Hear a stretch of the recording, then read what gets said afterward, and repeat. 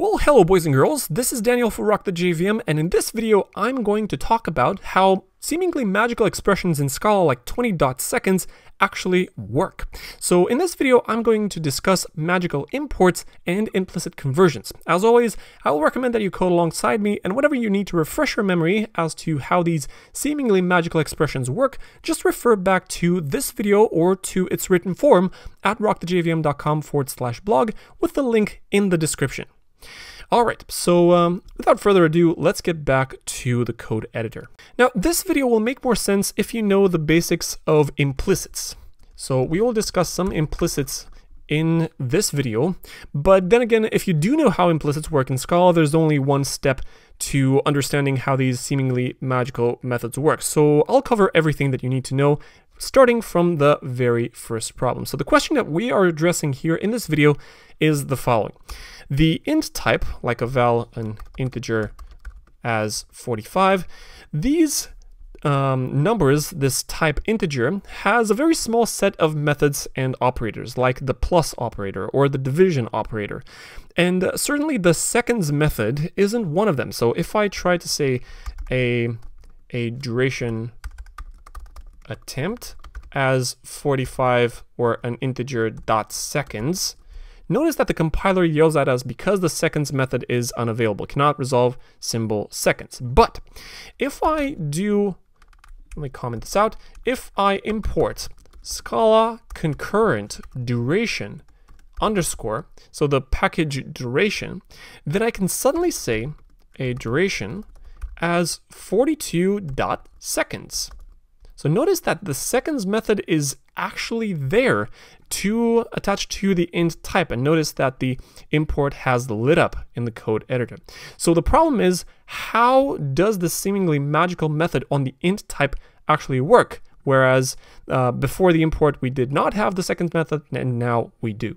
So how does this magical import actually work? Now, the answer is not in the import statement itself, but in the values and types that are actually being imported. So their structure will dictate all this magic. They might as well be in scope and without the import statement, and the seconds method will work just as fine, as I'm going to show you shortly. So to understand how these things work, we will need to go back to implicits.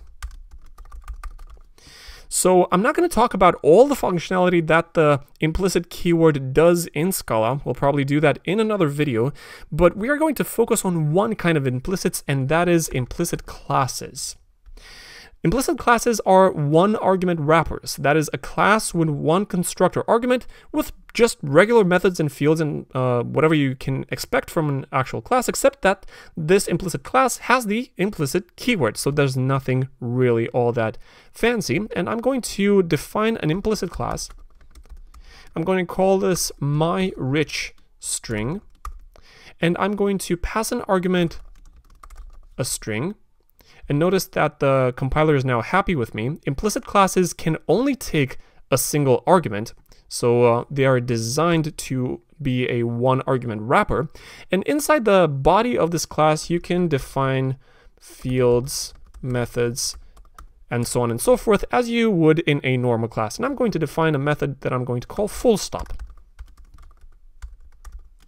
So this method full stop takes no arguments, no parentheses, will return a string, and will simply be the string argument of the class plus the full stop string. So in the same way as you would end a sentence, this is the purpose of this method. Now, if I removed the implicit keyword here, this class will be a regular class. This would be a pretty uninteresting and boring class, if you ask me. Now, adding the implicit keyword will add some special powers in the following way. So we can say, let's call this rich string as new my rich string with the string, this is a sentence without the period at the end.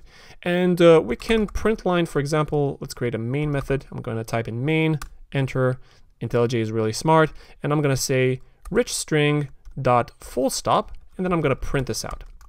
So rich string.fullstop naturally will take the string argument and it will add the period, and this will be what's being printed to the console. So if I compile and run this, will take a little bit of time, and we will see this is a sentence and with a full stop at the end. All right, now adding the implicit keyword will make this myRichString behave in a pretty magical way. So watch this.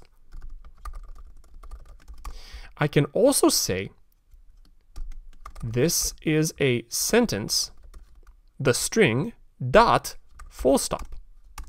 So the full stop method is actually the method from myRichString. Adding the implicit keyword will allow the compiler to do some further steps. So if I did not add the implicit keyword here, the full stop method would not be found to the string class. And if I did add the implicit keyword, the compiler will then try to infer if there is a one argument implicit wrapper over a string that might have the full stop method so that the code can compile. So normally this code does not compile, but because I have an implicit wrapper, it does.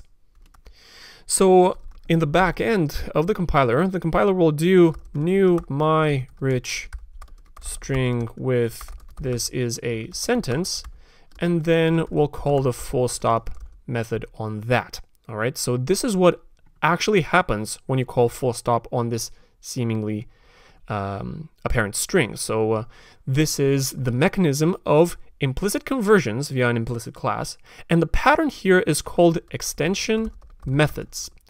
We call this extension methods because naturally these methods do not belong to the regular type that we're applying them to. All right, so this will serve as a extension to the string class. Now, extension methods work in the same way for duration and for a variety of other stuff. Now, before we get into durations, I'm going to talk about importing for a little bit. So if an implicit class like this is not written in the scope where we use the magical method like full stop, so if I move this implicit class and define that in an object, let's call this rich string ops, which is a regular naming pattern in libraries. So I'm going to paste the implicit class here. Notice that the code does not compile. Let me command slash here. So notice that full stop here does not compile because the compiler cannot access it. But if I import it, so if I import rich string ops underscore, then suddenly everything else falls into place and my code is back to normal again. So in order for us to compile these extension methods, we need to have access to the implicit conversions, namely the implicit classes. And so whenever you need to import an implicit conversion like this, myRichString, you would just need to import the container of that implicit conversion.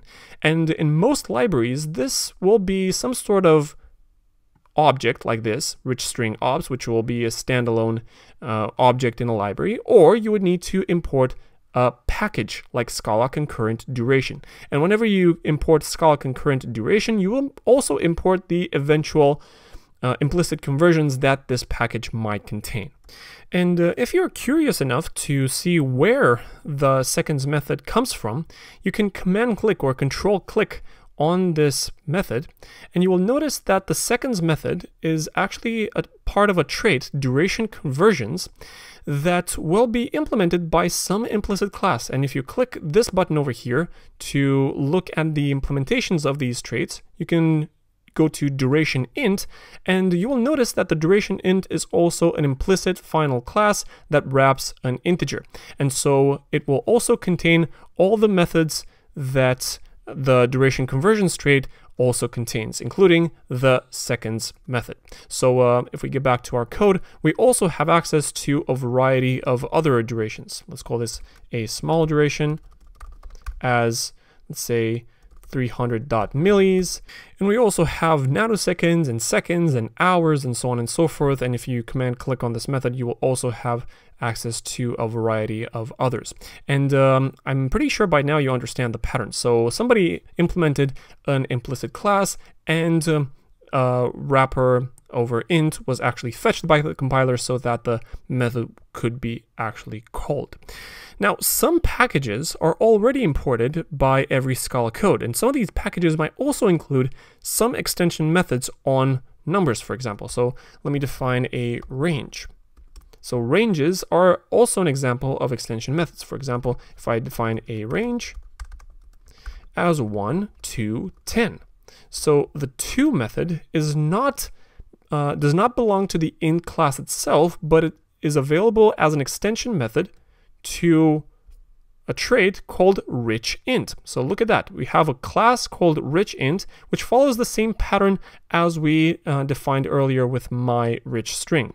So the to method will take the argument 10. So I'm pretty sure you're familiar with the infix way of calling methods. So 1.toTen is equivalent to 1 space 2 space 10, and the to method will take an argument, and the to method is provided as an extension method to the int class, which actually belongs to the rich int final class.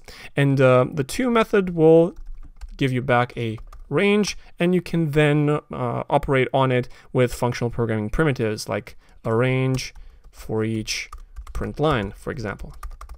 All right, so you can do anything with a range that you can do, for example, with a list, almost. But the pattern is completely identical. So you've now learned how extension methods work and how magical things like 42 seconds work in Scala that make them seem like they are part of the language or the standard library. And this skill will prove very useful as you become more experienced with Scala libraries like cats. Alright, so I hope this was useful. I'm Daniel, and you can find this article at rockthejvm.com/blog in written form, and you can follow me on Twitter and LinkedIn with the links in the description attached to this video. Now, I'm dying for feedback, so please leave yours in the comments, and if you like this video, go ahead and subscribe, because more videos like this will be coming soon. Until next time, thank you for watching.